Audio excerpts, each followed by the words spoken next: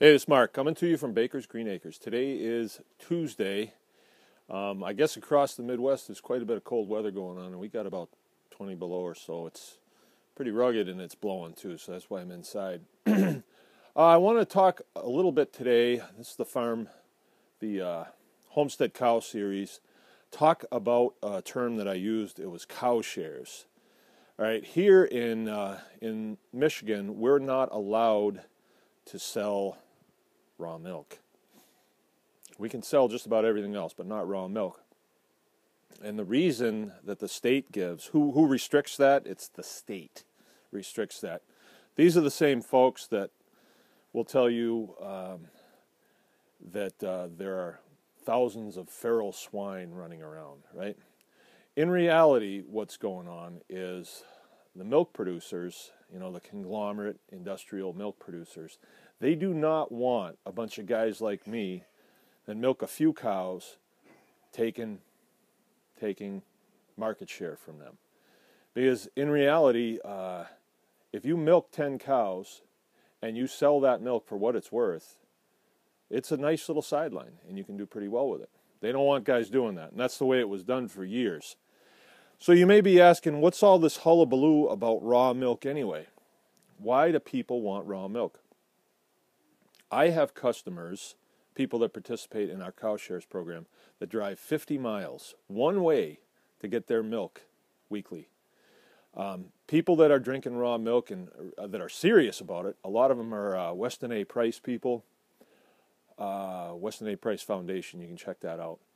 I'm not going to debate the good and bad of raw milk here. You got the internet, you can do all that yourself. But I'm just going to testify what I see is the people that participate in our raw milk program are some of the best looking, healthiest people that I know. And they're concerned about what they're eating and drinking. And milk, raw milk, is a very wholesome product. Very wholesome. Me and my kids have been drinking it. My kids have been brought up on it. So, of course, the state is going to say, it's dangerous, it's dangerous. Don't drink milk, it's dangerous, it could kill you. But think about it. Every time they want to take something away from you, they scare you. They say it's dangerous, it could kill you. Don't give it to your kids. No. But they don't have any problem with you giving your kids Cheetos or Mountain Dew or anything else like that. No problem there. And people actually, we have problems in this country, health problems. But if you do a search on raw milk, I'm trying to get a comfortable spot here, you're not going to find a lot of people that are just dropping dead from raw milk. I think people think that, and, the establishment believes that raw milk is bad. So let's say some kid shows up at the hospital. They want to know what that kid ate in the last 24 hours. And some mother's going to say, oh, I gave him a glass of raw milk. They're going to hang every sin known to man on that raw milk. Why not? Because it's already demonized. But, that's the way it is. All right, the way a cow share goes is you pay for a share of my herd, all right? You take possession of that via contract.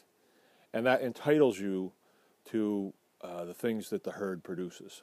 One of the things that the herd produces is milk. So you're not buying milk, you're paying room and board for that animal to live here. And that entitles you to come and pet the cow, and I guess you could have some manure if you want, but you can also have the milk. And the way we do it, it kind of pencils out to about $8 a gallon. And, people that are in our club know that they can get it a little cheaper, but they know that they can pay out way more for it too. I will tell you what we do with our milk. It's almost custom-made milk. Our cows are Jerseys, so they have a high butter fat content, and we feed them almost exclusively grass. So in the summertime, that's all they get is grass, pasture. In the wintertime, to coax them to come in to get milked, we'll give them a cup of a small grain mix. When it's real cold like this, oh, there's a piece of bread. I'll even give them a little bit more. We do get bread from an organic an organic bakery. And this is from when I ran out of grain. I broke some of this up for them, just to coax them to come in. Because cows are ruminants, they're designed to eat grass. They're not designed to eat corn silage. They're not designed to eat corn. I mean, you can feed it to them, but the same as you can feed a person Cheetos. It's not going to work. It's not going to make a healthy body, but it'll make a big body. And so you can do that, but you don't get wholesome milk out of it.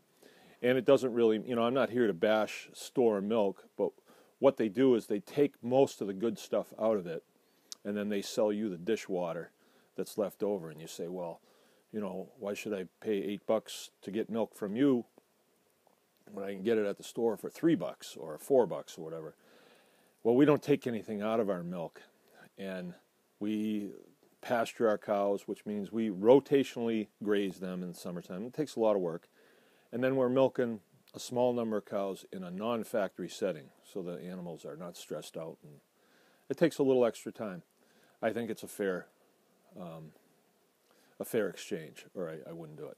Okay, well, that's it for cow shares and raw milk.